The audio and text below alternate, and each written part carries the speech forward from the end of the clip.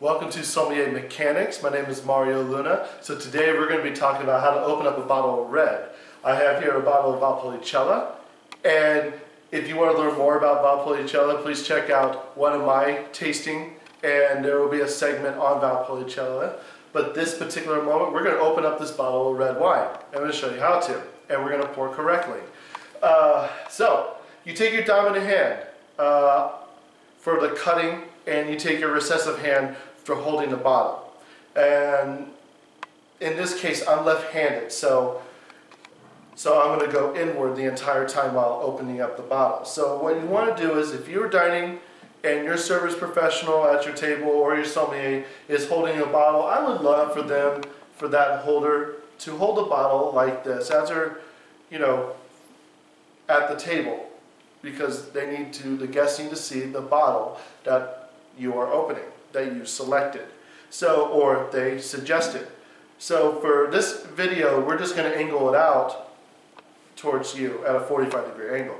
So very simple. You just take your wine key, and then you go under not just the first lip, but on the biggest divot, which is the second lip underneath here. And the reason for that is if the foil touches wine, the metallic will throw off the wine's flavor. Wine has to be perfect. I mean, it has to be at the right temperature, it has to be at the right, balance with the food. I mean, there's so many variables that can go wrong.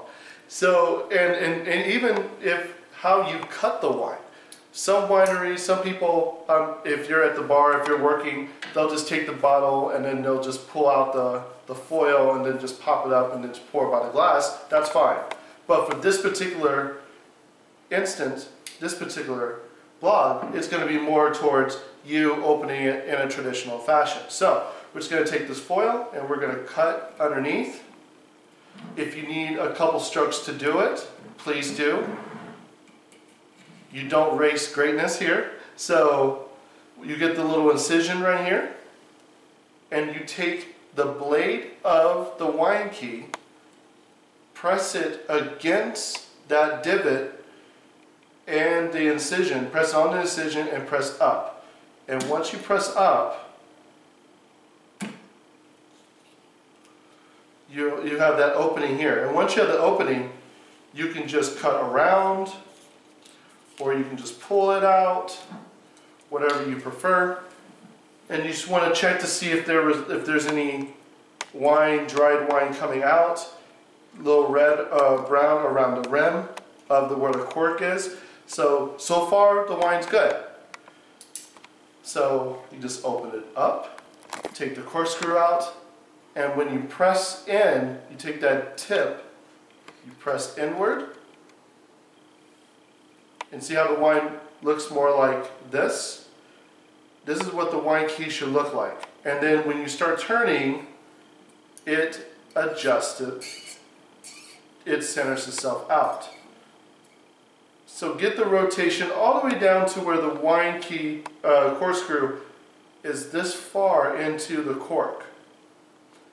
So you have the double hinge wine key that I'm using. You take this part down, you press with your thumb where this hinge is right here, and then you pull up once, and then you go back down, and then you go on the second hinge, and you're right here. Take your dominant hand, hold it, grab it, and slowly pull it out. You should hear a kiss then. Take the cork,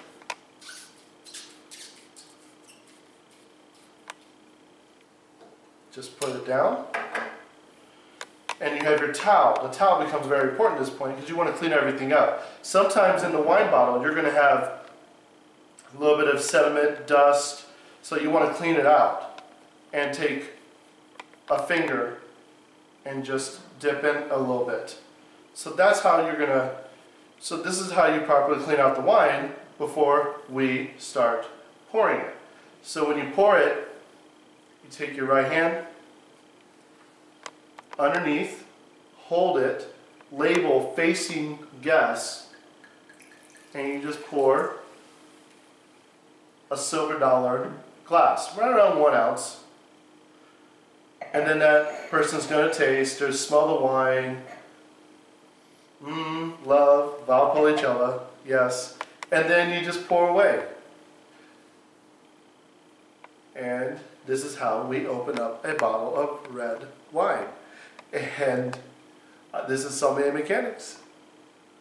Hey guys, thank you for watching. I hope this video, along with all my other information, will help develop the sommelier in you. Come to my website and learn more.